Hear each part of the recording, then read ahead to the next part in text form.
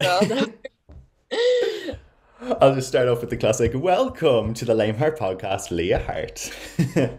No, thank you so much for having me.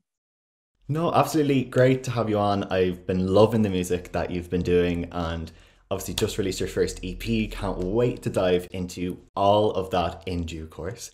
But yeah, it's just great, obviously, to hear more artists coming through in the Irish scene, especially as if there's one genre that I would be great on, it's pop. So it's great to hear more pop artists coming, great to hear more I love women coming. And so I've just been absolutely blaring your music for the best part of this year.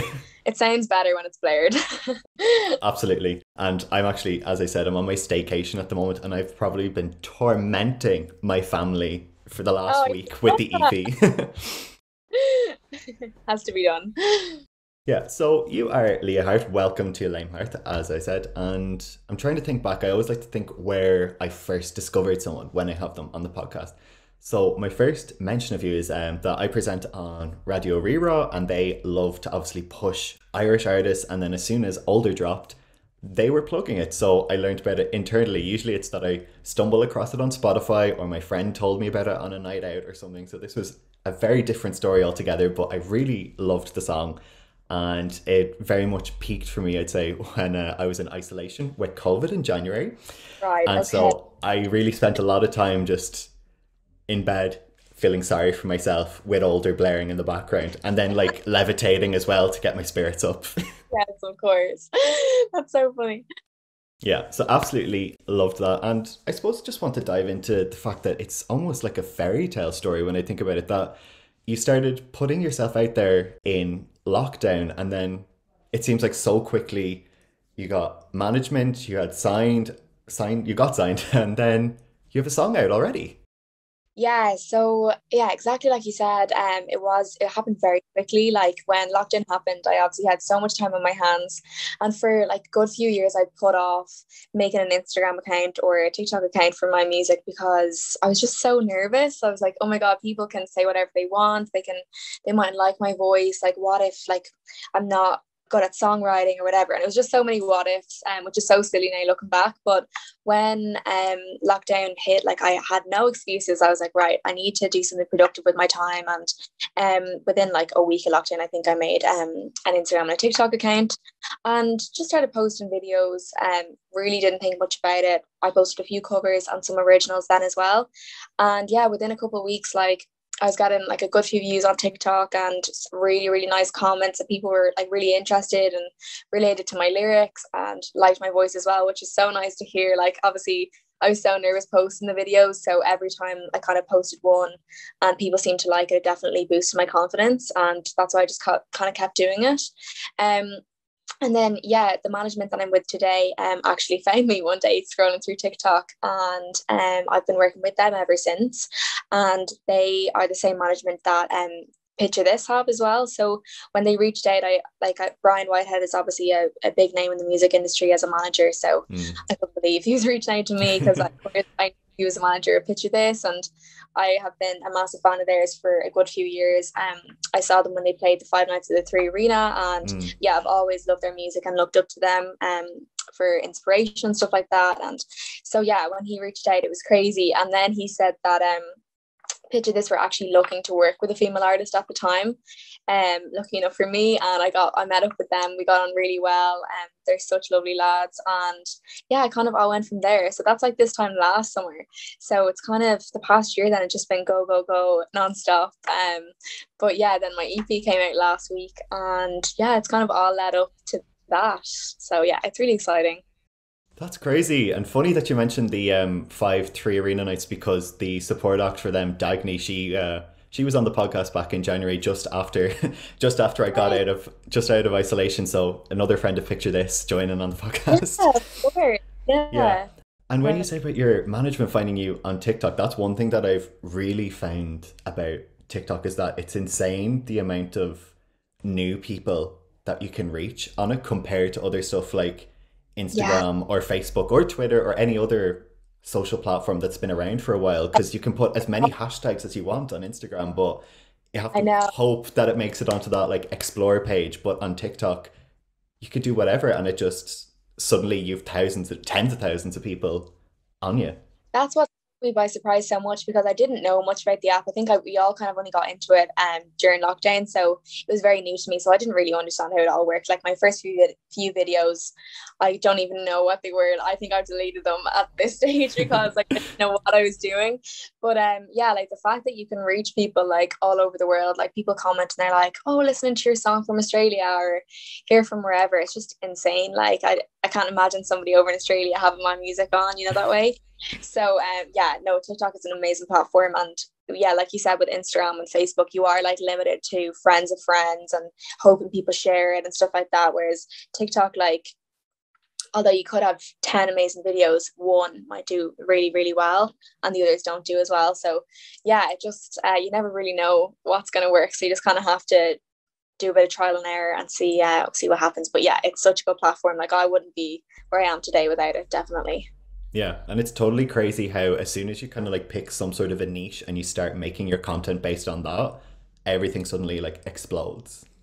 Yeah, but at the same time, then you could make one video one week and like basically recreate it in a different way the following week, and one does insane and one does so bad. Like it's so the the way it works like really confuses me. I think it confuses everyone. No one really knows what you're doing.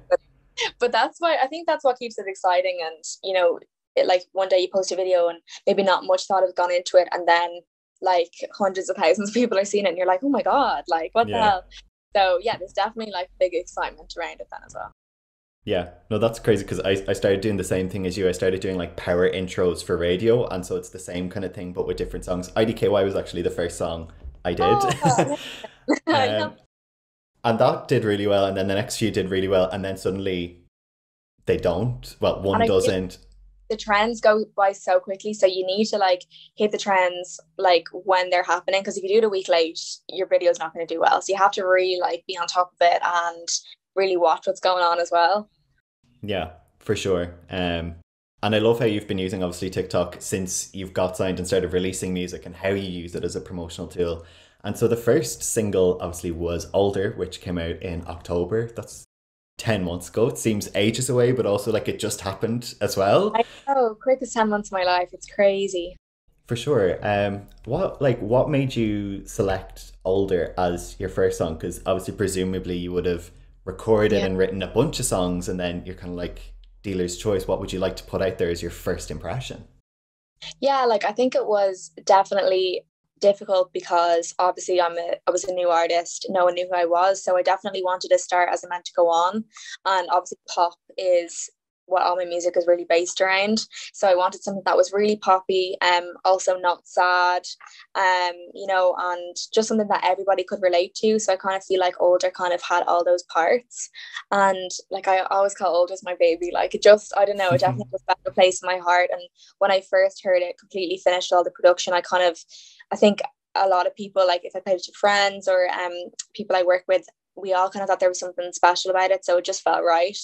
But still, I loved it so much, but putting it out there to the world is definitely so scary, and you never know like how people are going to take it and stuff. So it was only when Older started doing really well then that we decided to go with IDKY as the next one, because I think you just really need to kind of see if it's working. If it's not working, we probably would have picked something else as the second song and stuff. So it's definitely, you just kind of have to play it by ear and see how one goes, and then start planning for the next release then as well. Yeah. And how did you sort of go about deciding? Because I suppose I nearly think of like there being two dominant sounds in pop at the moment. There's obviously, with lockdown, it's really pushed this bedroom pop sound, which obviously has stemmed to artists like Billie Eilish or Conan Gray, or even as far back as like Lord's early stuff. Yeah, so there was obviously a lot of people stuck in their bedroom making that bedroom pop, but then on the flip side, what's almost nearly kind of swayed a little bit, but I feel like it's making a comeback with songs like Your Own, is almost like that big, huge studio sound. What made you choose to sort of go in that direction? Because it could have been easy to choose the bedroom pop sound, and you could have done it very well if you wanted, but you sort of went with that like big classic pop sound, which obviously I love, by the way. Yeah. No, and I feel like as well, like feel like IDKY and I'll Get Over It are definitely my biggest pop songs, and they are that really like rich studio pop sound, and I love that because that's the type of music I listen to. But then what I do love about my EP is the fact that like I really wanted to bring out a piano ballad that was really far from like the usual pop. It's not really pop at all, and that's A Million Goodbyes, and yeah, that's so different. And then also Waiting for the Nights then is quite different as well. So I do kind of like that there is a big variety on the EP, and it's not just purely like this massive pop sound, even though that is what I love. So I did try mix it up a little bit. But yeah, I don't know. I suppose when you just hear the production, you know if it's right or if it's wrong. And you know, when I heard the final production on both IDKY, Older, and I'll Get Over It actually as well, I just like I loved it, and I felt like it felt right. So just felt like it was right to kind of keep it like that. And yeah, that's what we went with.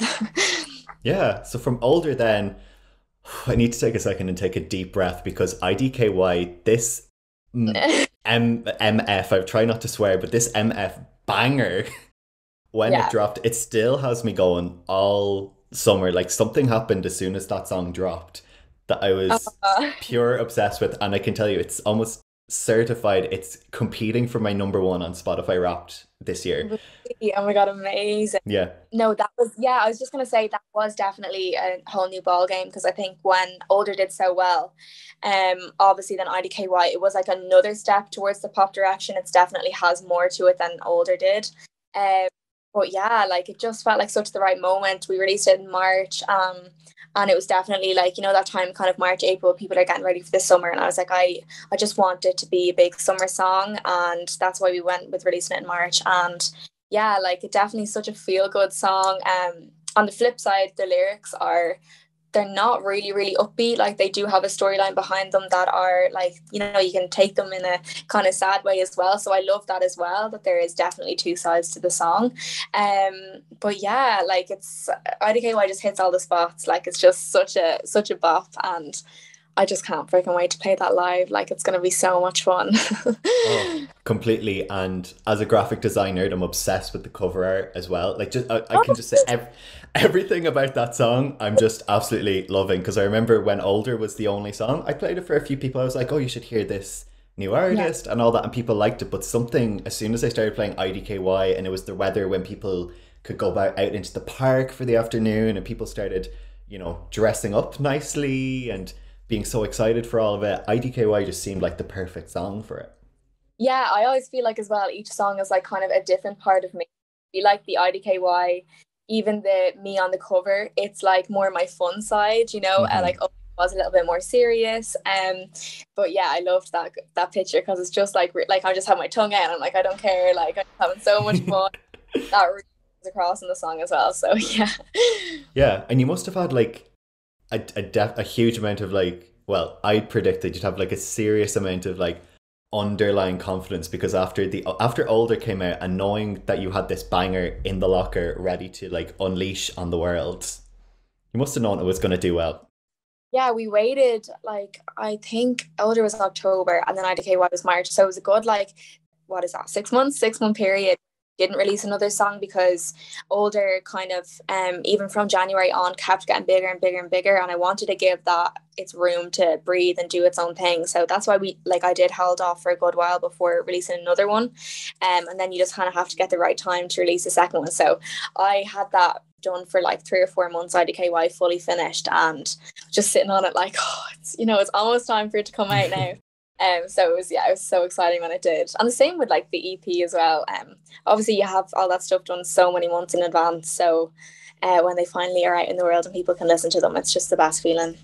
Yeah, and as you said, the EP, it's just out to rave reviews, and it obviously, you had A Million Goodbyes along the way and 2 more new songs, I'll Get Over It and Waiting for the Nights. What did you want like this EP to encapsulate when someone listens to it from start to finish? I just wanted it to be really me. I wanted it to be relatable, and just kind of each kind of capture like a different kind of emotion and a different feeling. Like I didn't want all 5 songs to be really poppy and really upbeat at all. I wanted there to be a good variety on it. So that's why we went with A Million Goodbyes as the 3rd single, because I could have gone with I'll Get Over It, and it was there was a debate, was it going to be I'll Get Over It, was it going to be A Million Goodbyes? But I'll Get Over It meant it would have been three massive pop songs in a row, and I just wanted people to see this other side of me and another side of my voice as well, where it is a more serious side, and like I want to release like really heartfelt music as well. So that's why we went with A Million Goodbyes. And yeah, like that's obviously a piano ballad. There's no harmonies on that, it's just one vocal. And like that's why I think it's really special, and it's definitely really special to me. And then then the other two then came out just last Friday. So yeah, I just feel like all over these five songs are just so me. Like they're kind of every part of me and every part of, you know, my feelings. And I just couldn't pick five songs that describe me better. So that was the like most important thing for me. Yeah, and obviously it was like a shock to the system when A Million Goodbyes came out, in a nice way, obviously, because we'd gotten used to the big pop of IDKY and older, and then to suddenly have everything slowed down and toned back. Like, how was it recording that song, and what sort of inspired it in a way?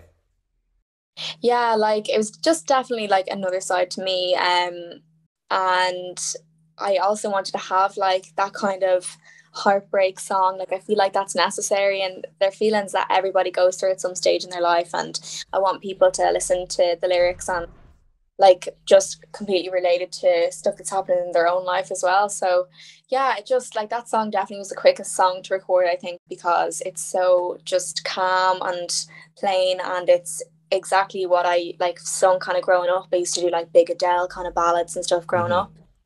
So it did feel like very me. And yeah, but at the same time I had so much fun recording all of them.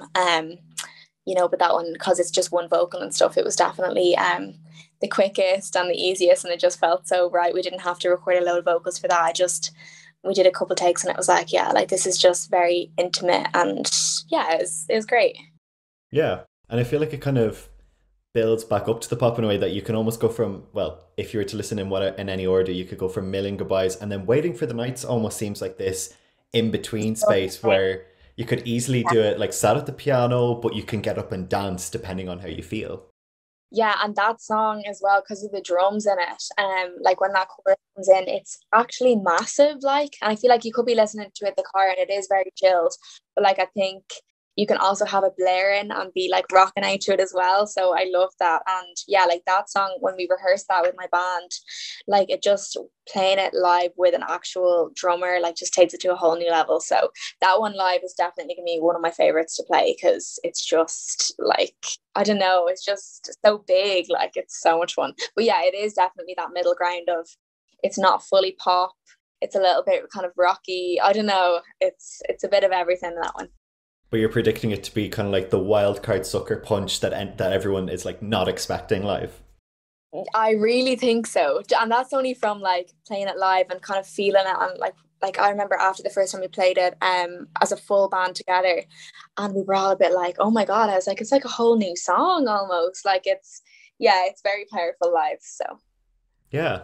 And then the last song that we have to speak about is I'll Get Over It. It's definitely the sassiest song on the EP. Yeah. Yeah, no, definitely. Like that is my you can't not be happy after listening to that song and feel good about yourself. Like that's my windows down, absolutely blaring, driving down the M50 or with all my girls, like just screaming that's that song for me, definitely. But it's so much fun. And the words are, the lyrics are just so fun to sing. Yeah, I was very surprised by it, because last week when I listened to the EP, I decided, why don't you do something fun and like make a TikTok of like the first time that you listen to the EP and record your reactions. And like when I watched back the faces I was making reacting to I'll Get Over It, I realized, no, these are too cringy. I can't put this anywhere. I didn't see that video. I was like, I would love to watch that. Don't worry, it didn't make it anywhere. That you were just surprised, were you? I was very surprised. I was like, I don't know, it really just was like sassy. It's a sassy. That's what I wasn't expecting in a way. Yeah. And it was a good surprise as well. Yeah. But obviously it was nice to have the pop sense back. Not back, it sounds like I'm making it sound like it died. Which it didn't. But as obviously as the thing that I love more than anything else in this world, it was great to have the pop there and to be able to dance to it. And obviously you'd kind of previewed it a bit on TikTok as well, and it's really taken off since the EP was released. Yeah, no, I think people just can really relate to it. Like whether you're a girl or a boy, of course, like you have been in that situation where you've been like messed about by somebody, and obviously the initial feeling is really like not nice. But then you get to a point where you're saying like, I'm gonna be absolutely fine. Like I'm so independent. I've got this. Like if you don't want me, Grant, find somebody else, or don't need anybody at all. You know that way. I think it's like a definitely a really powerful song. Like it's a big statement to say like you can do whatever you want to me and I'll get through it and I'll get over it. But yeah, I feel like it just relates to everybody, doesn't it? Like you, for sure. Yeah, and yeah, I feel like it's just a kind of such an upbeat, happy song. So it's doing really well on TikTok. So I'm delighted. Yeah, it did take me a second because at the start I was thinking, yeah, cool. This is kind of almost the sort of like the building yourself back up bit. But I was thinking that sounds a bit crazy to be telling the person that you don't want to hear from or that you're angry with or whatever you're feeling. You're telling them to, you know, kiss my friends, break my heart, do all this. And then after a few listens, that's when I realized, it's the defiance of it. Am I mansplaining this song right now? No, well, the lyric itself, like, to me is your revenge on taste as sweet as mine. Mm-hmm. I love that. Like that's such a like no matter how hard you're gonna try, your revenge on taste as sweet as mine. I'm like, yes, I love that part. Like that's such a that really opens into the chorus then of like this whole I don't care, I'm strong, I don't need you. And yeah, it can be related to anything, like anybody. So yeah.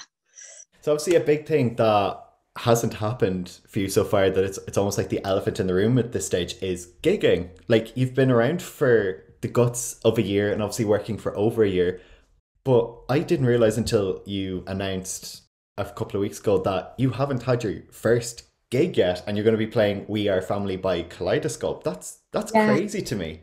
That's tomorrow actually. Yeah, so I'm so excited, but it has been mad. Like it's very rare, I think, that you release music for like the guts of 10 months and no one's ever heard you live. Mm-hmm. Because obviously like playing live definitely also helps build your profile and make people aware of you and stuff, and I haven't really had that at all. So yeah, I'm just so excited. Like I'm so ready to play this set live. And that's Kaleidoscope tomorrow is definitely the first thing I'll ever play live, but it's the first of many. Like I definitely have so many plans. Obviously just trying to work out dates at the moment with everything that's going on in the country, but the first chance I have to properly play my own show, and I want to play Dublin, I want to play Belfast, like there's so many places I want to play, so it's all just coming, and yeah, it's really exciting. Any dream venues? Oh my god, well I think I can't be from Ireland and say that the Three Arena is not like one of my biggest dreams to play. Yeah. So 100%, like I've seen so many people live there and it's just been amazing, so to play that one day would, oh my god, make me so happy. But like I want to tour the UK, I want to do Europe, of course I want to do America. I've never been to America, and going to LA is like my biggest dream ever. Even my screensaver on my phone is a picture of LA. Like I just feel like I'm not fully me until I go to LA, I feel. So yeah, like everywhere everywhere I can't play, I want to play. All the big venues in America as well would be just amazing. So yeah, I'm crossing my fingers. Hopefully within the next year. When you're performing tomorrow, obviously, because you haven't done the first gig yet, who are you going to be channeling anyone, or is there anyone that was so good live that you're thinking, I'm imagining I'm that person on stage? Well, I always say Dua Lipa live like doesn't beat anybody. Like she is. No, but obviously, yeah, you know, she's also a dancer now. Like she's does like breaks out into dance or whatever. So that won't be me tomorrow. Maybe I don't have enough songs yet for that. But yeah, her live is amazing. But I work really closely with Ryan and Jimmy from Picture This, and I was talking to Ryan, and I think a piece of advice he gave me, because you know the first time you go on stage, it definitely is nerve-wracking, and although I'm so excited for tomorrow, there is nerves there because I've never seen myself properly play live, so I'm like, I don't know what's gonna happen. Like so I was saying to Ryan, oh, like, you know, are you somebody else on stage, or, you know, like what is it like, do you become like a new character? Because in my head I was planning to be like this different character, like so different to how I am at home. But Ryan just said to me, like, no, like when I'm on stage, I'm just the truest form of myself and like where I'm the happiest. And that like has stuck with me since the moment he said that, because it just takes so much pressure off. Like I just want to go up there and have fun and be me. And like my songs are so me. So why would I try and be anybody else? So I think, yeah, I'm just going to go and have so much fun and see what happens. Who knows? Yeah, when you're having fun, that'll obviously reflect back. Exactly. Yeah, exactly. Yeah, so quick question I want to ask as well is a few previous guests I've tried to get, music recommendations off them. So when Picture This' friend Dagny was on, she recommended a Swede called Veronica Maggio, who I'd never heard of before, but loved that. And then Leisha, another great Irish pop girl, was on and she recommended Len and Stella. Who would you recommend if you were going to if you're going to imagine that you're Spotify radio and you wanted to tell someone if you like Lea Heart, what would you listen to? The first person that's coming to my mind is the Irish artist Luce. Very good. Yeah, I followed her for the guts of probably 5 years, and obviously she's already so big, like she's already doing amazing, but her songwriting and her voice is just sensational. So I definitely say to anybody, if you haven't heard of her, 100% go and listen. She's amazing. Yeah, I'm trying to think who else. I definitely listen to like a bit of everything. So I probably have artists in different streams, but like my favorite band ever, they're quite big already, but Catfish and the Bottlemen, I'm obsessed with them. I feel like they are a bit alternative though, so not like too many like people that listen to pop would listen to them, but they're amazing. And at the moment I'm obsessed with Maisie Peters. She's so well known, but she dropped 2 songs yesterday and they've been on repeat ever since. So those 2 people are coming to my mind first of all. But there's so many talented people from Ireland as well, like people starting off, and yeah, there's so many people that deserve to be listened to. So there's an endless list. Yeah, there's so many great things in Ireland. Is there anyone like Irish that you'd love to be working with? I think definitely the way I got to work with Picture This, definitely a massive take off my list. They're definitely like, really high up my list to work with. They're so talented. Yeah, I'd love to write with Danny from the Coronas. I love Codeline. I wrote with Steve a couple of weeks ago, the main singer from Codeline, and he's amazing. He's so talented as well. So that was sensational to be able to do that. I'm trying to think who else really. There's just so many talented people. Like anyone that I had the opportunity to work with, I'd be delighted. Like I think you just learn so much as you go, and writing with different people, I'm like a sponge. I soak it all in. So yeah, definitely lots on my list. So much to come. Obviously great to see an ambitious list, and obviously want to see the Irish take over the world as you can. Of course, me too. So you've the self-titled EP, it's out now. What would you hope that people take away? I think because like I took so long to put music out, or to put myself out there and stuff, like when people text me and they say, how did you do it or whatever, I'm always like, I promise you, once you do it once, it's really not that as bad. So I think like this EP really shows that like you can do it, that way. And yeah, you can just be yourself and people do relate to what you have to say. And yeah, I just say go and jam it in the car and have so much fun listening to it, please. That's all I want. And take it into your personal lives. And yeah, that's it really. Have fun. I think that should be my slogan or something. That's all I want. You should get a neon sign for the back of your gigs saying have fun. This is Just a fun space. Fun. Yeah, exactly. Be whoever you want to be and have fun. Like that's it, literally. Great message. So it's been a blockbuster year so far. And what's to come for the rest of the year and going into 2021? What can you share with us? Lots of new music, obviously. Very top of my list. Shows, my own shows, maybe supporting someone special on show, maybe supporting a couple people on show, or on on stage. I'm getting too excited thinking about it. I can't even speak. And yeah, just continuously releasing music, and keep growing, and yeah, it's exciting. There's lots to come. Absolutely great. Well, obviously, Míle buíochas for joining us on the podcast. I will let you know if IDKY ends up taking the #1 spot on the Spotify Wrapped. Oh, please. Hope it does. But anyways, Mila Wickes. Thank you so much for having me on.